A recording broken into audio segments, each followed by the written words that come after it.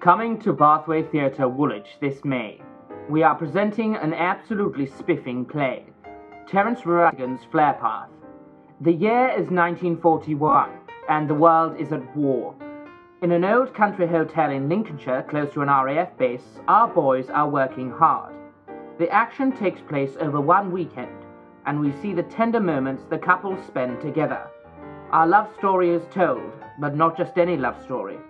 What will happen when an old stranger comes to visit? Will the truth be told, or will it stay a secret forever?